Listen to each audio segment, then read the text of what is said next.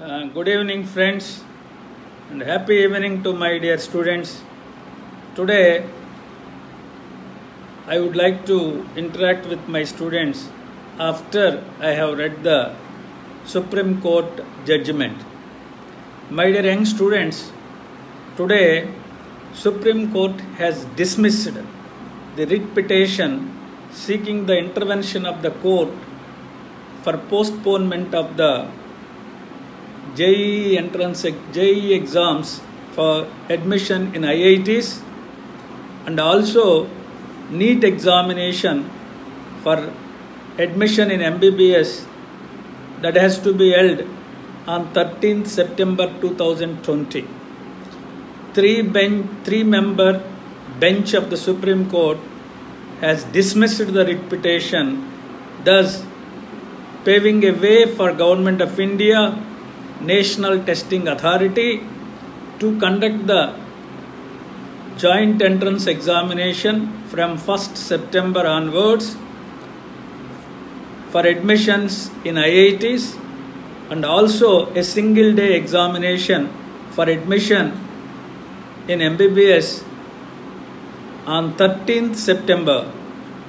So thus it has become certain, and so it is very clear that all biology students will have NEET examination on 13th September 2020. So my dear students, you will have to write the NEET examination on 13th September. Look at here now, how many days are left? Today is 17th, so 13 days are left in August. 12 days leave the exam day in the month of September. Altogether, you have 25 days. Every child, every student must have a plan what to do, how to do during these 25 days in order to get the better rank that will make you to get an admission in MBBS. So at this juncture, I would like to suggest few tips.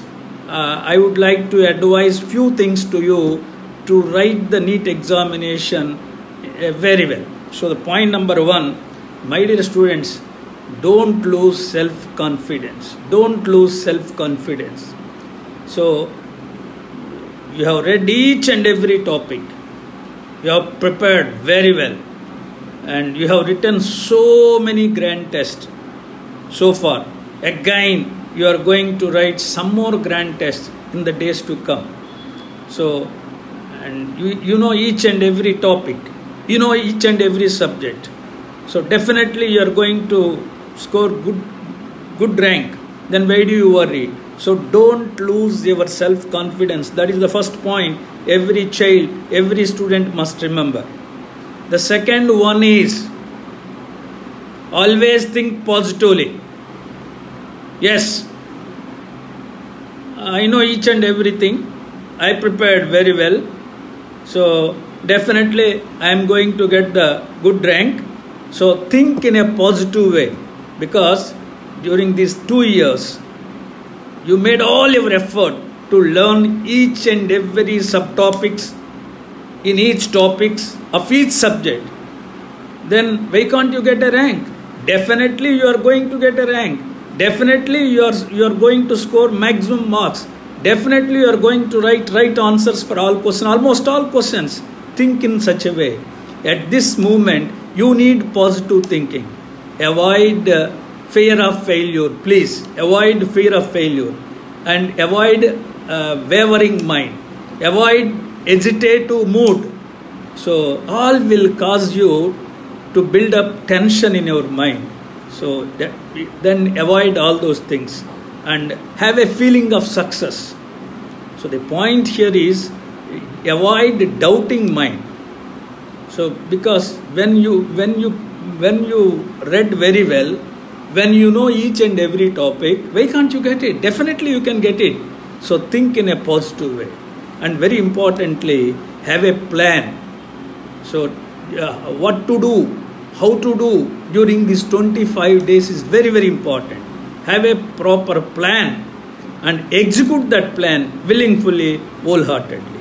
As a part of that plan, you should write each and every grand test that is going to be conducted by your college.